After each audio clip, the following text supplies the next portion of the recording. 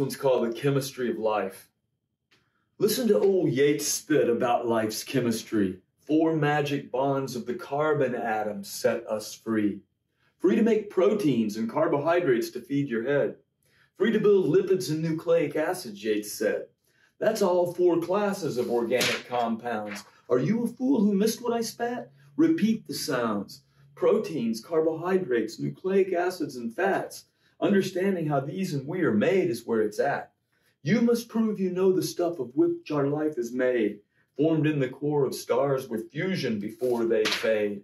Start with atoms so small, it will truly blow your mind. Understand my metaphor and enjoy the find. Make each atom in a grain of sand a pinhead. How much space would they take up? Now let your mind be fed. Now these atoms would fill a box of 1 cubic mile. Atoms from 1 grain of sand now form a giant pile. The atomic number of protons will tell the which. If the proton number is right, it's gold, we strike it rich. I would rather have the 8 protons of oxygen than all the gold and diamonds ever mined by men. Without the 6 proton-filled carbon, this life might not be.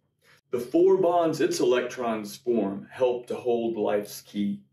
The key is a carbon skeleton for all organic parts. Polymers were once monomers before synthesis starts.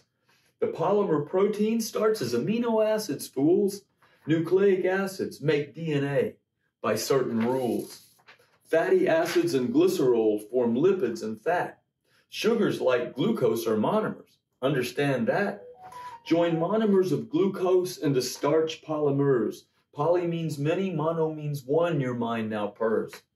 If we laid the threads of your DNA end to end, they reach the sun and back 50 times, Yates would contend. I hope the rap of chemistry has blown open your mind. Yates spits truth about science and never is unkind.